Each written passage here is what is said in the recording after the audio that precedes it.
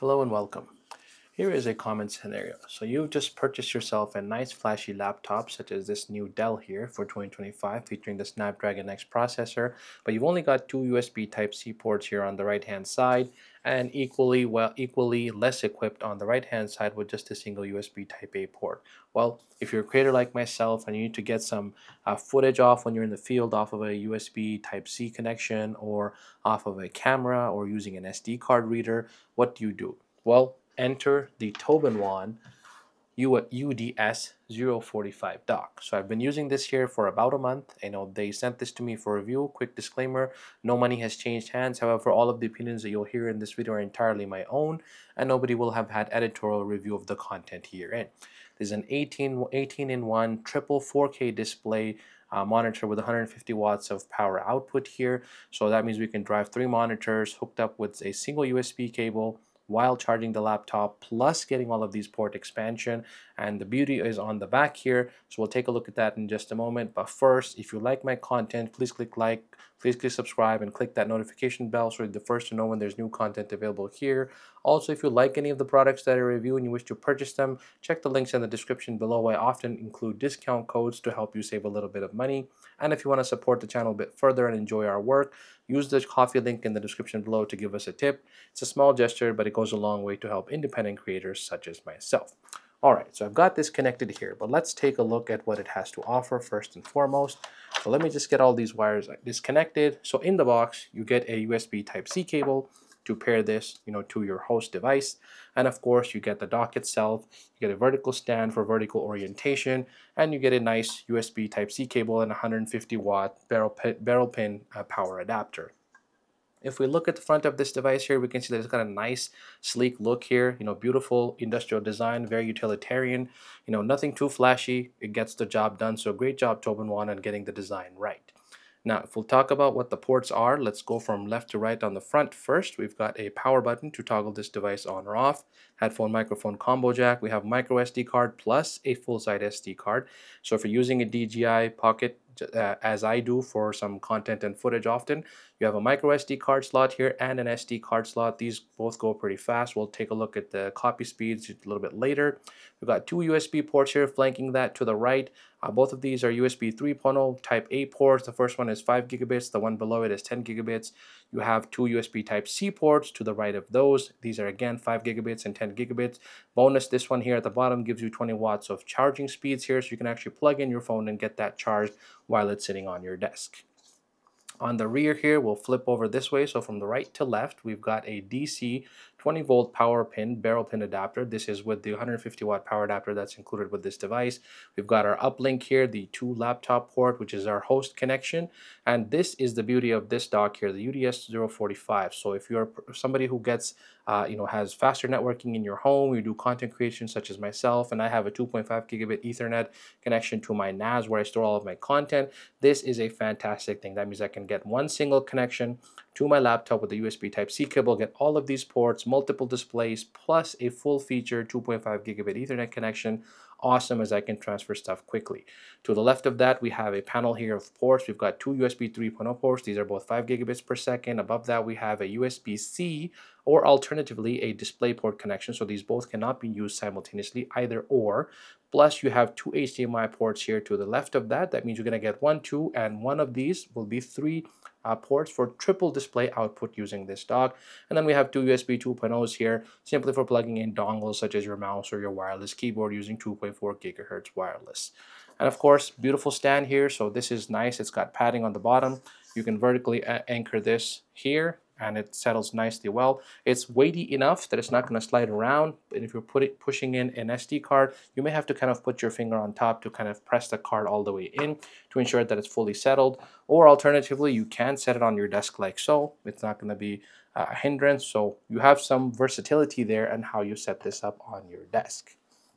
Now, setup here is quite simple, as I mentioned. So a simple power pin here to the back.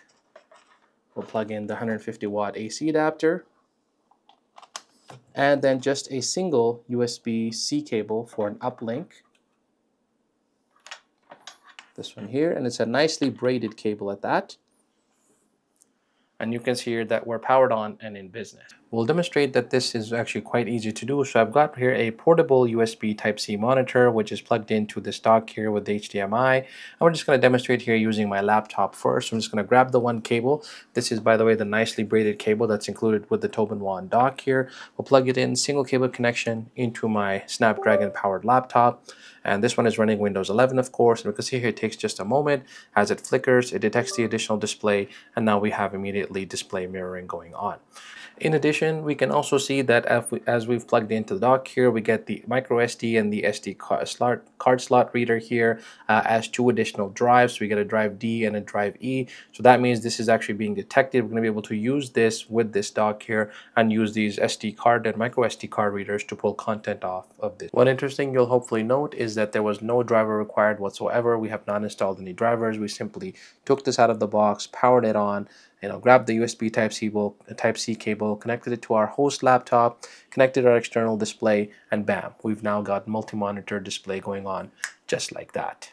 And since this is a multi-display, supporting mode, so you can extend your display across multiple, your work surface across multiple displays here. We've now got the, large monitor here connected to the UDS045 dock as well. So this is a 4K 240 Hertz OLED monitor. This one here is an OLED 1800p at 120 Hertz, and the native display here of this monitor internally is 1600p at just 60 Hertz. So we'll plug in the USB-C cable here. I've got this one connected with DisplayPort. This monitor here is connected with HDMI, so we're going to get two different types of connections here. We should be able to get one at high refresh rate and the other one, the other two displays at 60 Hertz for this particular setup. So you can see here that all three monitors here are detected. We'll just kind of grab this over here and we'll show you guys. And then we can head here, so we can see that the top monitor here, or excuse me, the native monitor of the display, the internal laptop monitor is running at 1600p resolution. We have this monitor here, it's mirrored almost nearly at 1600p resolution as well. And then we have our large monitor up top here, which is running at 1440 resolution. So we'll go over now and look at the actual refresh rates that are supported with these displays. So we can see that the internal display, 60 Hertz, this display here, 60 Hertz, but we do have this display here that's running it up to 120 Hertz in 8-bit mode, and it's cranked the resolution down to 1440 here. So there is a little bit of a limitation when you do try to run multiple displays and try to get them all in high refresh rate. However, if you have one dedicated gaming monitor, you should be able to get that to run all the way up to 144 Hertz at up to 4K resolution. That's what's supported. But this has been, in my testing, the experience that I've seen is that the displays, when you connect multiple displays here, only one display here can run at the high refresh rate, and it looks like it's limited currently using DisplayPort. I've also tested using HDMI as well. It doesn't seem to go beyond 120 Hertz, but only at 1440p resolution and in 8-bit color depth as well. Just a quick copy test here to show the transfer speeds on the full-size SD card slot here. So I can see we plugged it in, immediately it's recognized. We'll go over here, just copy some content. Let's try to copy some video. I don't know, we'll just grab this 2 gigs file here. So let's grab this and we'll place it in videos.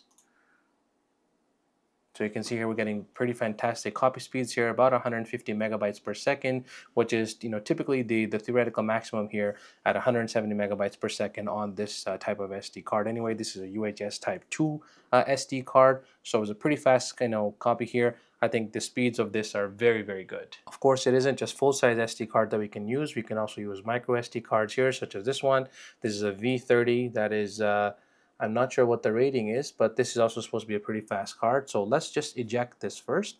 We'll show you here that that's actually quite easy. Just right click, eject, and bam, just like that, we can safely eject our SD card.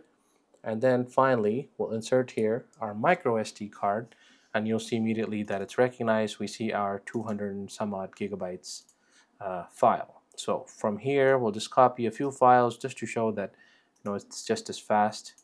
Copy this over here, and let's see, we'll take a look at what our copy speeds here. So we're getting about 70 megabytes per second here, which is of course the maximum speed that I've seen from this particular SD card anyway. I don't think they go really much faster than that unless you go to very extreme speeds or very extreme pricing and performance figures, but then you need a different kind of SD card anyway to be able to do that. So anyway, I think very good speeds here, whether using micro SD card or full-size SD card to capture video content or transfer data from SD cards, any of those memory storage cards using this dock here. This is also a very slim dock, so you can easily zip this into the bag. You don't need the vertical stand. You can take it with you, take it on the road. It's going to be a fantastic way to keep your thin and light laptop with you while still being able to get work done and copy your data. One other really neat trick I want to show you about this UDS045 dock from TobenONE is you don't need this dock just for your laptop. In fact, you can even use this for your desktop. So I have here a mini PC from GMK Tech. We're going to plug in this USB 4 cable here to this USB 4 connection. We have two displays here connected via HDMI to the UDS045 dock.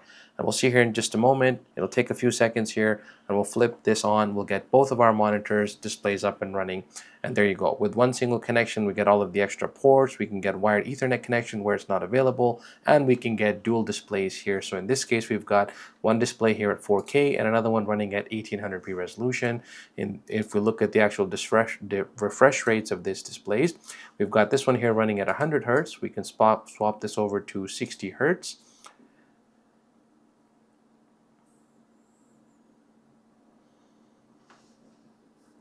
Keep the changes, and then this Odyssey here, we'll swap this guy up all the way to 220 Hertz. Notice it does say 240 Hertz, but it's not actually supported at a full 240 Hertz. This one can only do up to 4K at 144 Hertz, and we can see here right now that we're running at 4K at 120 Hertz over the 8-bit connection. I'm using the HDMI cable here. If you do use the DisplayPort cable, you should be able to get up to 4K at 144 Hertz out of this, with the other display running just at a nominal 60 Hertz at a 1600p resolution. So there is a bandwidth limitation. You're not going to be able to run both displays here at the full native resolution. For example, this one 1800 and this one at 4K. So you do have to make a little bit of a compromise there, but still very nice to know that this isn't just a laptop only device. In fact, you can use this just as equally well and equally capably so with any desktop device.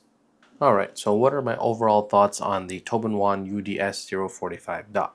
I think it brings a lot of value. It has lots of versatility. It's easy to slip into your bag and take with you. It gives you quick connections to tons of ports and all of the connections you'd want to have in pretty much any scenario. Works with Windows, works with Chrome OS, even Linux in certain cases, and maybe even Android devices, although the latter two have to be tested. Those are not officially claimed by TobenONE. If you're looking for Mac, however, you want to look at the UDS050 and not the UDS045 instead. So this one does support up to triple K monitor output, 150 watts of power into this thing that can juice up your laptop at 100 watts while still sparing 20 watts to charge some other peripherals such as your phone or a tablet on the front here. Not the fastest charging speed, but it certainly will help you get everything done with one device. So I think it is a very good device here. Nothing else to say. No downsides. I like the industrial design. Thanks to TobenONE for sending this out for review. If you like the content, please click like, click subscribe, and click the notification bell so you're the first to know when there's new content available here. And if you like any of the content I review, you want to purchase these devices, check the links in the description below. I often include discount codes to help you save a little bit of money. Thanks very much for watching, and we'll see you in the next video.